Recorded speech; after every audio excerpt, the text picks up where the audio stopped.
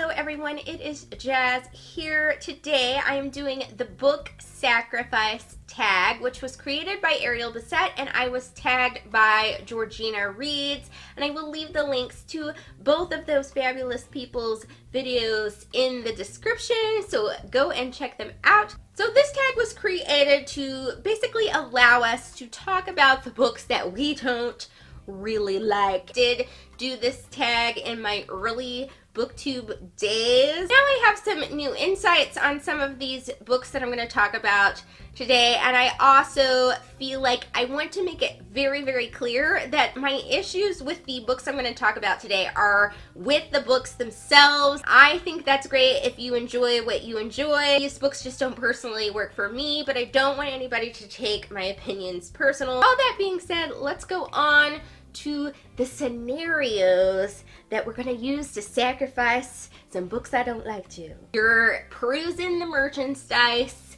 in a bookstore and all of a sudden, bam, the zombie apocalypse strikes, and over the sound system they announce that the only way to kill these zombies is to chuck overhyped books at them. What book are you going to chuck at these zombies? The book that I would honestly choose for this is the Harry Potter series. Hear that? That's the sound of people gasping in horror. I have not ever been able to complete a Harry Potter book. I have tried 5 or 6 times. The writing style is just not for me. But I feel like if you are gonna say you don't like something, you should know something about it. And also, I did want to get a lot of the references to the story because it is part of pop culture and people are gonna reference it. So I did watch all the movies. The reason I've chosen this as an overhyped book that I would chuck at zombies is because there is a small percentage of people that have a really negative reaction to me when I say that I don't like these books. I have known people in my actual life, not on BookTube, that don't want to be friends with me, say that they're disappointed in me as a human because I don't like these books, and that's really sad. And I feel like we should be able to discuss this book without disliking each other. And it's not all people. I have a lot of great friends that love the books, but some people are very sensitive about it, and I do think that a book has reached some overhyped level if people are that sensitive about it. That's all I'm saying. Scenario 2, you've just gotten your fabulous haircut at the salon, and all of the sudden there's a torrential downpour and all you have is a book, and that is going to protect your head from the downpour. What book would you use? Now, my original answer to this was Thomas Harris's Hannibal because I really strongly dislike the end of this book. However, I said this before I had read the subsequent 2 books in the Divergent series. I did think the first book was okay, but I did struggle with some of the premise and the concept of it. I probably didn't enjoy it because it's a situation in which people are separated into factions based on personality types. Does this sound familiar to you? Got to the second book, really did not like that second book. I started to notice some parallels between some other sci-fi things. To be clear, I'm not saying that Veronica Roth purposely ripped off these storylines because there is nothing new ever.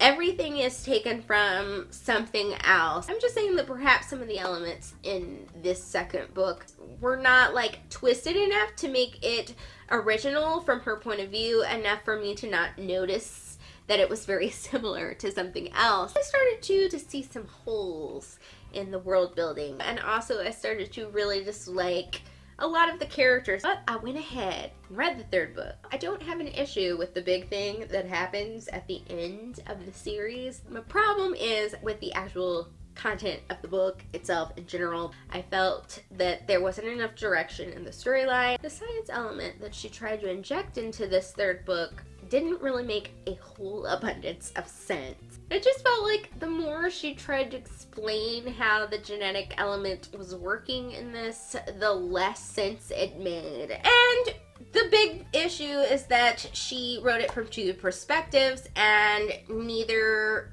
perspective was distinguishable from the others. Don't love these books, and what bothers me so much is that I do not have them in physical copy. I own them in ebooks, so I can't even use them to protect my head from rain. I can't even give them away. Number 3, we're being taught in a lecture about a classic book, and the teacher is going on and on about how it revolutionized literature and how fabulous it is, and you know that this book is not so great. And so you just get up and chuck that book at the teacher's head. Who cares about the consequences? Because it was totally worth it. So I kind of went into this on the classics book tag, but I will kind of tell you some more insights that I've thought about. I have had a revelation about classic novels, which is that I truly don't feel like I regret reading classic novels, even if I don't like them, because I do feel like classic novels, in a way, have innovated literature and different things in culture, and if you know them, it's like you're in on the secret, and that's kind of cool. That being said, though, I still don't like Lord of the Flies and Alice in Wonderland, as well as Through the Looking Glass. I did actually read Lord of the Flies for school. It was summer reading when I got out of 8th grade and was going into 9th grade. And the real issue with the book is not the actual plot. It's the fact that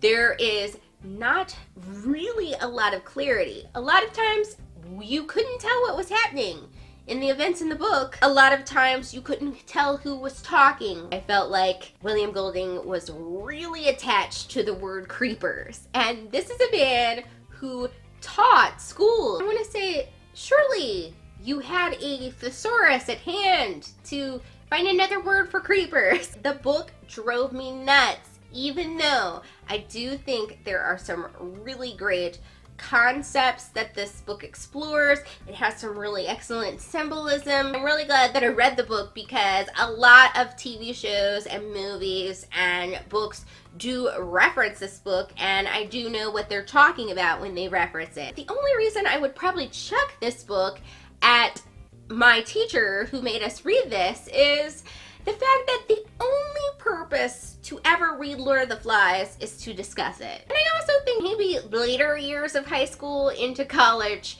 this book would be a great thing to study. 9th grade summer reading, not such a good idea. Now on to my Alice in Wonderland issues. I have watched some documentaries on this book, and it has made me sort of see it in a new light, because I feel like a lot of the issues that people have with this classic are because it is nonsense. Like, it's total, like, no plot, no premise, no sanity. Charles Dodson, aka Lewis Carroll, intentionally wrote Alice in Wonderland to be that, because most books back then for children were not fun books. They were all about, like, this is how to behave and this is how you should behave. And so he said, that's so fun, let's write something that's just total nonsense. Thus, I could not hate on the book, because that was his intention. That being said, this book disturbs me so very much. I do feel like the characters are really mean-spirited, and I do feel like Alice just accepts that, which just bothers me. I will say that if you want to read Alice in Wonderland in a really cool way, that there is a really cool graphic novel of both Alice in Wonderland and Through the Looking Glass. That's kind of the only way I could make it through the Looking Glass with any sort of sanity. But though it won't check this book at the teacher too much. I actually think my copy is really quite pretty, which is why I keep it. And it's got some really nice illustrations inside, so even though I'm never gonna read it, it's just gonna sit there looking beautiful on my shelf.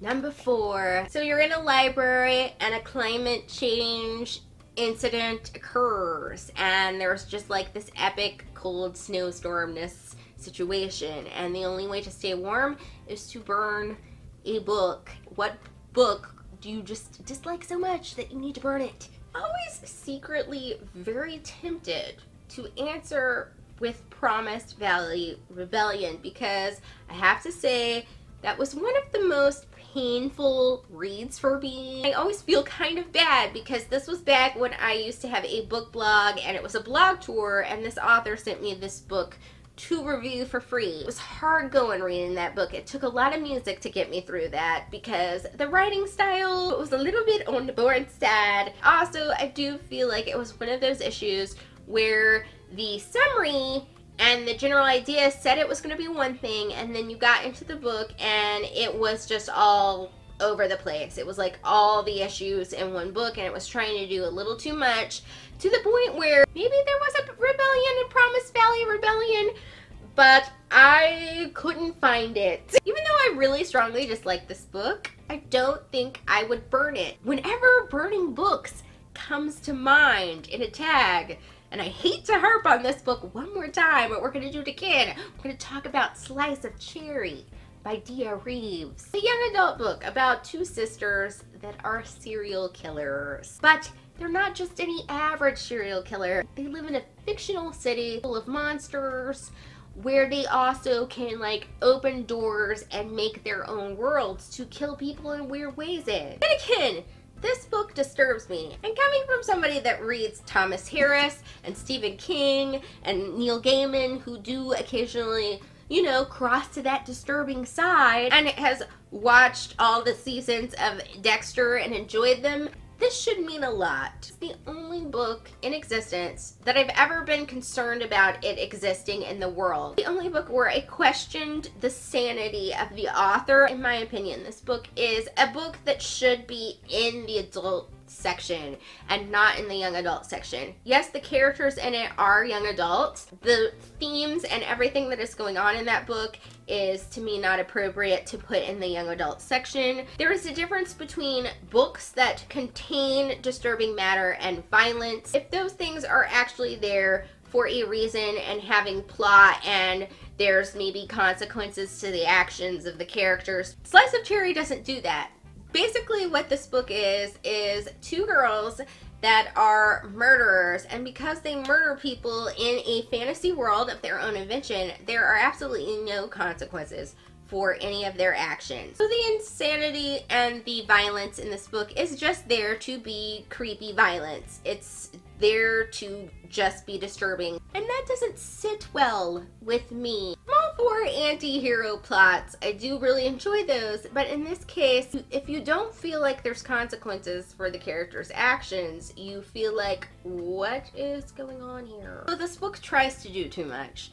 It's got that fantasy element, it's got the serial killer element, it's got all sorts of other things that are crazy in it. And I will say, as somebody that watches a lot of true crime and reads some crime novels, that I don't feel like the research done for the ideology of these two serial killer characters is really particularly well researched, which is probably something that would just bug me. The only reason I completed this book is it was one of those books where you go, this book cannot possibly get worse, and then it does. So yes, I want to burn every single copy of this book. That was the book Sacrifice tag. I hope you guys enjoyed watching me rant about some books that I don't like. I'm gonna go ahead and tag whoever wants to do this tag, who hasn't done this tag, because you might as well just rip off that band-aid and talk about those books that you don't like. That is all, folks. I will see you all on Sunday. Thank you for watching. Bye!